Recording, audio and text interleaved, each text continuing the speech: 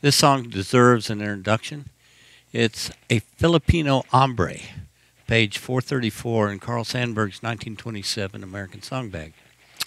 It seems to be the only time it's been published, and I don't think it has been ever recorded, mainly because it is not much of a song. It's a racist song written to entertain the Americans whose military duty took them to the Philippines after the United States won the country in the Spanish-American War. Its sole purpose is to make fun of the culture and underscore how superior the Americans were. One of the problems in singing this song is that it is written in English in what's called pidgin Spanish. I've translated some of it, but left a little of the language, especially the words I could not find. So here it is. It's a wreck of a song. There once was a Filipino hombre who ate rice, fish, and beans. His trousers were wide and his shirt outside, and this I may say was his habit.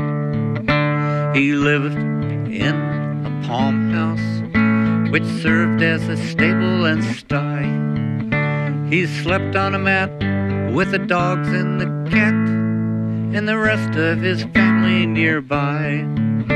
His daddy had been Filipino, who never mixed water with wine.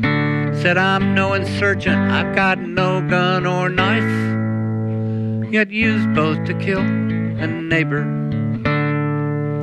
His mother once kept store underneath a large stone estate. She chewed up men and sold jawbones and gold to soldiers who said, I don't understand. Of sons he had Dos and Trace, good types of the Tagalog race.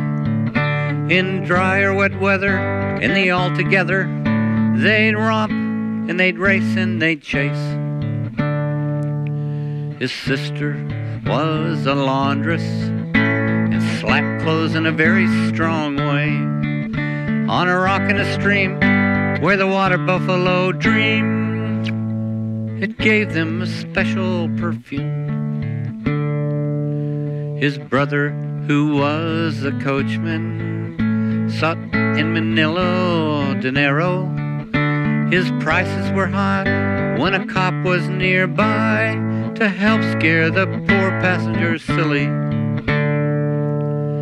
He once owned a Buick Monarch with a haughty, valorous look, which lost him a name, $1,000,000 pesos to Bain, or $1,000,000 pesos.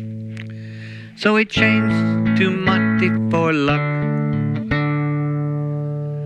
When his pueblo last had a fiesta, his family tried to digest a mule that had died of glanders inside. And now his family doesn't exist.